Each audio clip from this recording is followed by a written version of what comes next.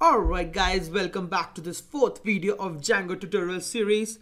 Let's just recap what we did in the last video. So we learned how to create this My Site app, and we learned basically about these different files that are inside the My Site app, and we learned how the project structure works. So just to make sure that you guys understand that, I'm going to give you a quick recap. So after running the server, we get this kind of an output. So what happens when this URL is typed in into our browser? What happens is it first goes to our project folder, that is the personal website folder. It goes to the urls.py of that personal website project folder.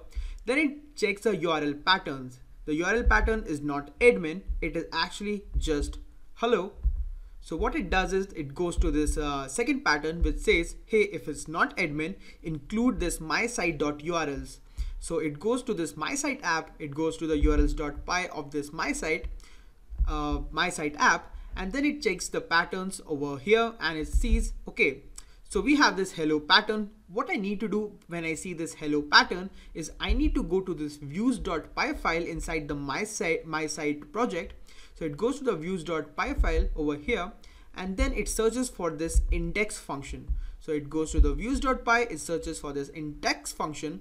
It says, hey, return an HTTP response, which basically means returns a text in our web browser which says hello world.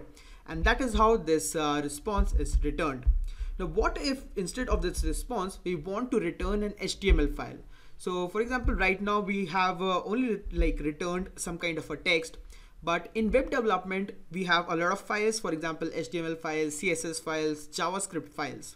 So where are these files kept, and how do I return these files instead of this HTTP response? So that is pretty easy. What we do is, if you remember at the starting, I told you this templates folder actually contains all of our static files, including HTML files, CSS files, and etc.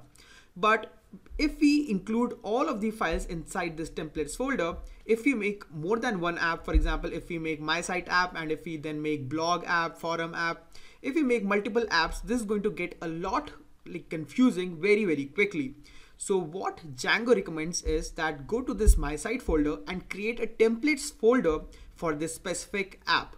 So that's what we are going to do. We are going to go and create a new directory, and we are going to call it templates, and make sure you call it templates. You can't call it anything else because Django looks for this folder when we want to retrieve a HTML file or something like that, like CSS file, etc.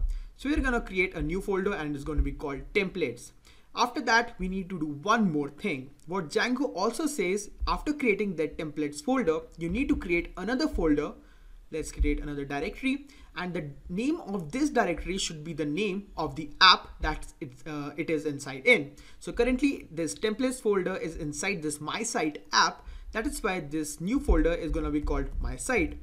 It can't be called anything else. It needs to be called My Site.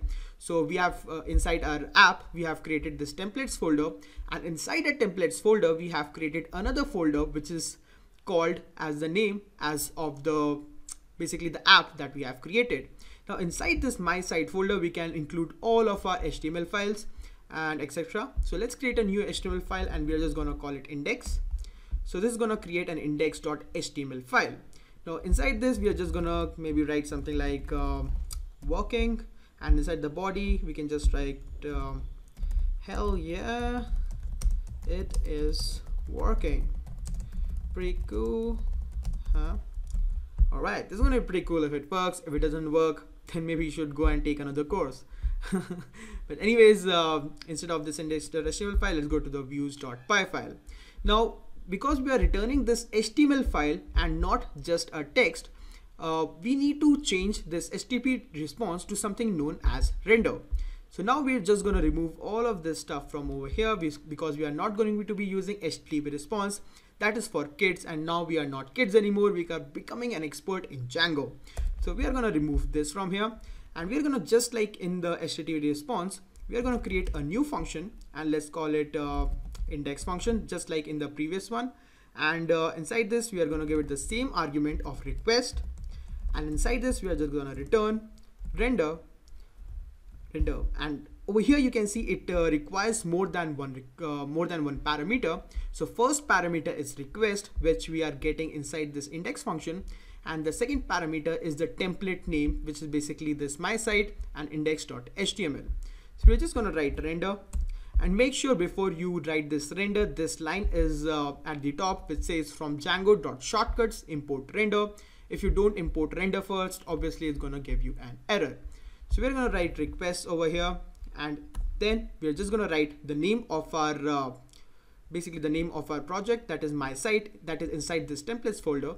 We're just going to write my site inside double quotes or single quote, whatever you want.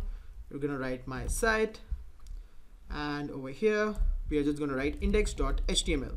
Okay, one more thing before we even go further is, as you can see right now, it says template file my site not found. So let me just actually remove it. And what we need to do, which we haven't done in the previous videos, is add this my site app inside the settings.py file of our project. So if you go to our personal website, go to settings.py, as you can see, there is this thing called installed apps over here, which says this is application definition.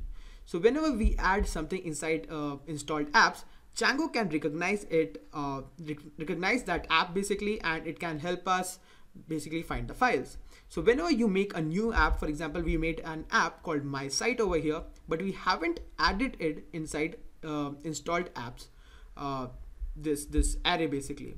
So what we are going to do is we are just going to write over here my site, put in a comma, and that's pretty much it. We have just added our my site to our installed apps. So if we make another app, for example, like blog or something, then we can also add like blog over here. We haven't created it yet, so I won't add it over here right now. But if you create it in future, you can just add another app over here. Now that we have added our app inside the installed apps, what we can do is we can go back to our views.py, and now over here we can just add my site. Now you can see it's actually kind of PyCharm is helping us out with this folder, that is my site. And then after that we can just type index.html, and that's pretty much it. Let's actually see if it's working or not. So we haven't stopped the run server, and most of the times, not always, this run server automatically refreshes itself. So let's see if it has refreshed itself. So let's press enter, and as you can see, the title says working question mark, and it says hell yeah, it is working. Pretty cool, huh? Alright, so now our HTML file is being returned, but I want to make sure that you guys understand what I am meaning, or what Django is meaning by this word render, and what is this meaning of request. So request basically means if you are accessing this website, let's say I'm just a user, I'm a typical user who is browsing this personal website, and I press enter. When I press enter, the user who is browsing the website sends a request to the server. The server is basically where we will be hosting our website. So the request is basically the data sent by the user to the server where we'll be holding the website. So this is the request. And then what is this render over here?